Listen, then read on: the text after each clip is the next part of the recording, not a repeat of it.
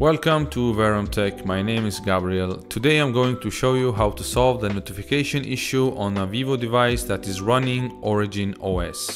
I have the Vivo X100 Ultra and a friend has the Vivo X Fold 3. Both are running OriginOS. I was searching through settings on my phone one day and I came across something.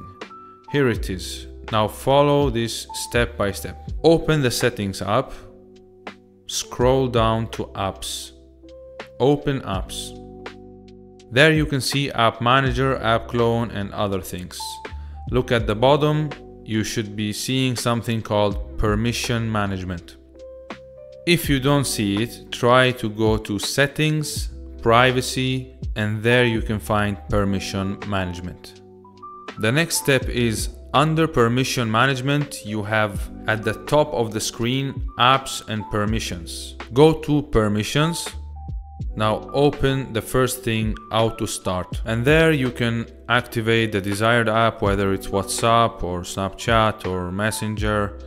Once you activate it, go back to Settings, and now in Settings go to Dual SIM and Data Network. Scroll down and press on More Mobile Data Network Settings.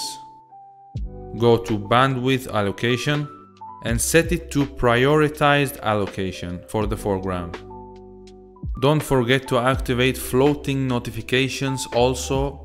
You can do that by simply going into the app info, notification, and activate it.